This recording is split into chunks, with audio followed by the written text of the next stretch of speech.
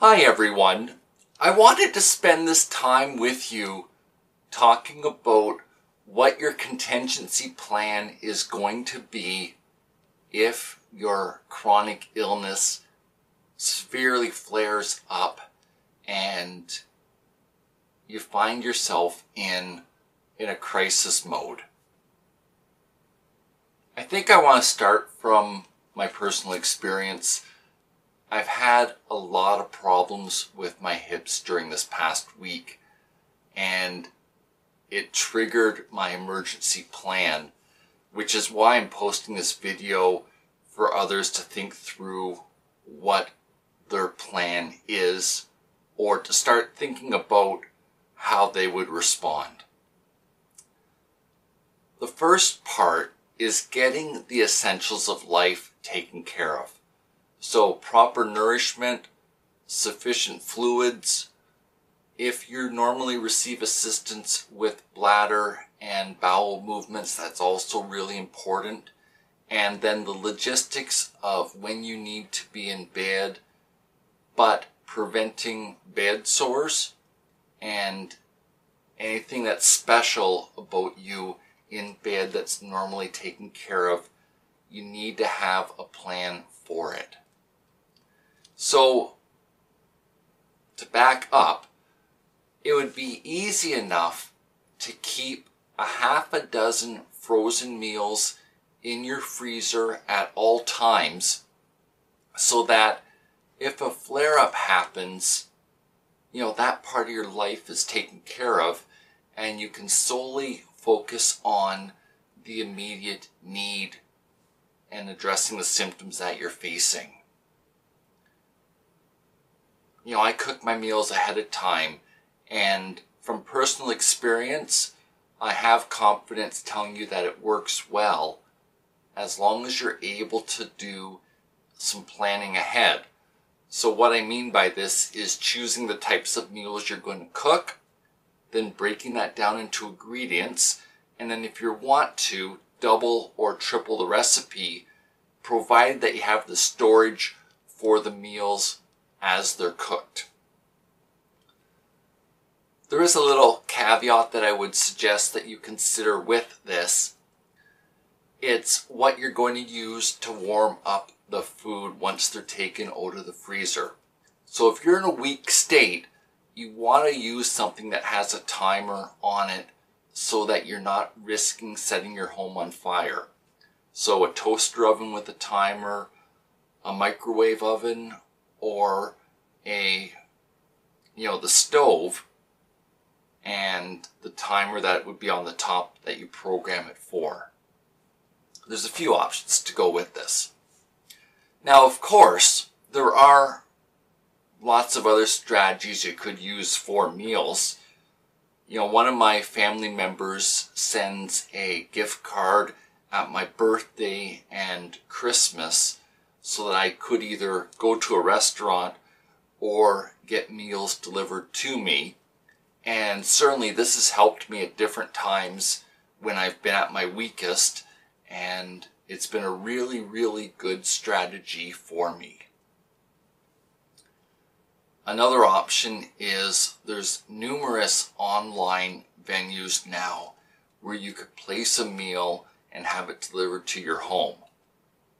It does get pricey if you're having to do this on an ongoing basis, but if you're in a crisis that's going to last 2 to 3 days, it may be a manageable strategy if you've started planning ahead and you have a pot of money that's designated for your meals, that you don't have to be then alarmed that you're spending your rent money or you're spending your internet money or your cell phone bill or what you need for clothing. It does take a little bit of planning, and even if you start right now and set aside $15 a month, over the course of 18 months or 24 months, you would have a stash of cash that could provide you with a contingency plan for the nutrition.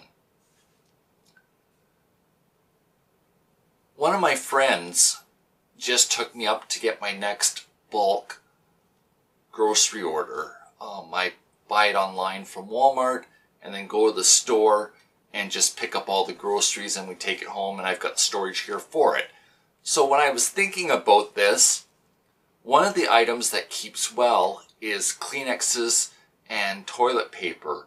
So if you're having problems with not being able to be continent and peeing correctly, or having control over your bladder and bowel functions, it may be a little bit of peace of mind to have what's necessary for you, let's say for a 6-week period at a time, so that if you're not feeling well, you've got a chance to not be stressed about the immediate needs of your body.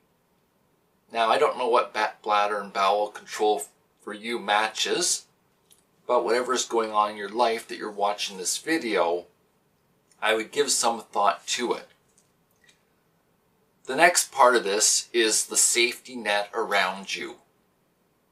I would encourage you to think through who you can talk to so that there's half a dozen people in your community that know you in real life, that if you're going through a really, really hard time and you sort of need one-time help parachuted into your home, so to speak, you could call on them.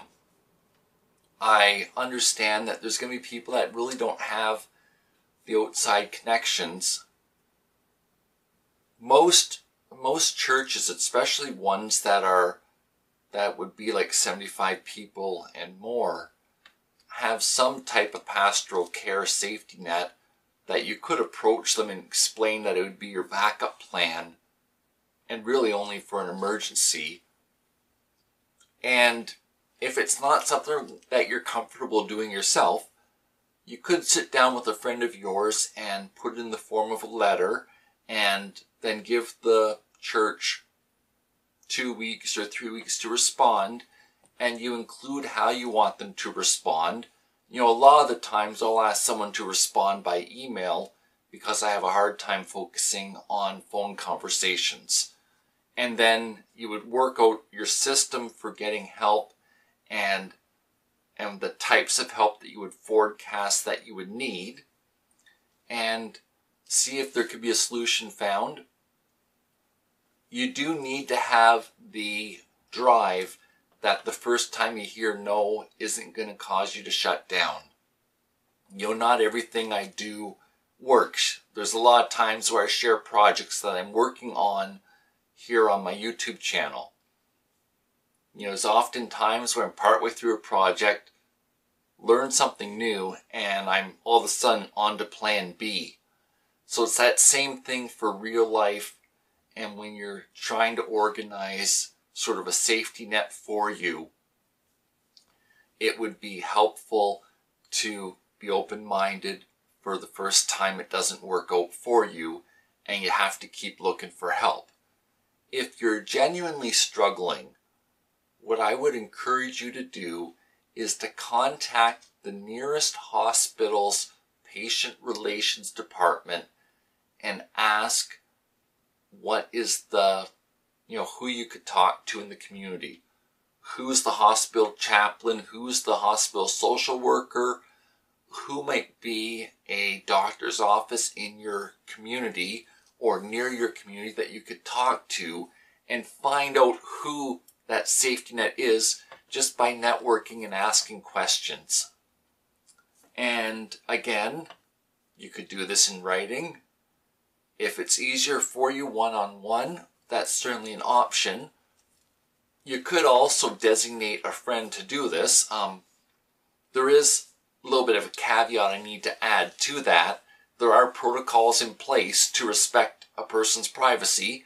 So if you are designating someone to do this, you need to be willing to give them permission to discuss the underlying health issues so that they can act as your representative and that you can receive effective help.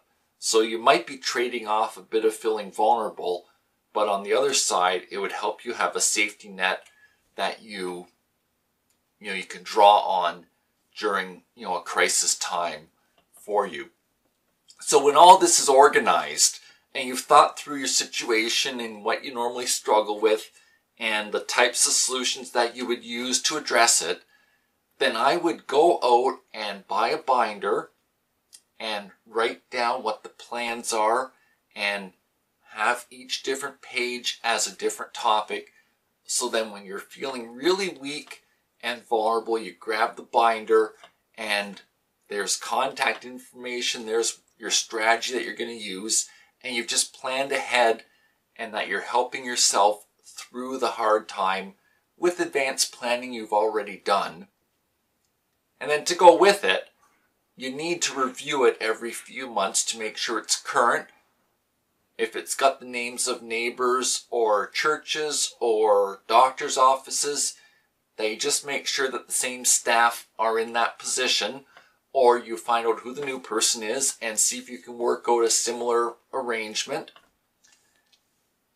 It does take a lot of effort and a lot of legwork, but once you've got a plan in place, maintaining it gets a whole lot easier. And that's kind of what I wanted to share with you, so that if there's not a nursing home bed available, or if the hospital's full, you're still getting the help that you need. And it may not be the way things were done 30 years ago, but if it works, then focusing on the fact that it works and not that it's different than how things were done years ago would be the comfort in it, and at least you have help and you have something to be thankful for. Okay? It's a lot to think through, and definitely there's some homework for those who need to do this, but if you can get through it, it will pay off for you when that hard time hits. I want to add one other minor caveat. If you start to feel emotionally flooded, take a break. Start the next day or continue a few hours later. Work on this when you're well rested. Do something that doesn't feel urgent, but that it is a priority to complete, just so that you've got your plan and that you're taking care of yourself, that you're showing initiative, and you're doing what you have control over to help yourself the best way possible. Okay? It's a lot to think about, but I do hope that this will help those of you who are sort of in transition and sorting life out as you go. Thanks so much for this time that you have spent with me today. Bye for now.